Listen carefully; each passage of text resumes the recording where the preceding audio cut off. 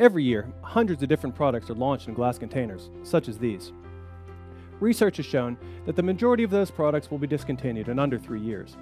The reason for those failures can vary, but one consistent reason is the lack of brand identity that resonates with the consumer.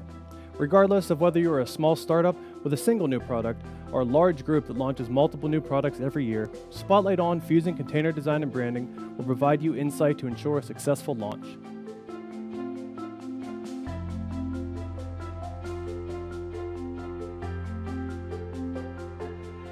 Typically, the overall height of these bottles cannot change or can only change very minimally, due to the capping in the filling operations.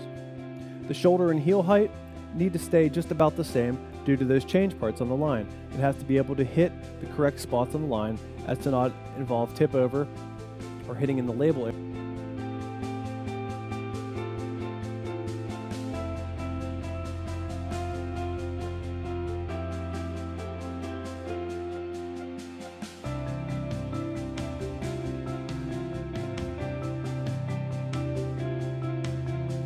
When we add that label panel in, a 1mm label panel, pushing that little eyebrow stretch into the bottle, maintaining the same glass weight, our stresses increase by 21% from that standard low stress area up above.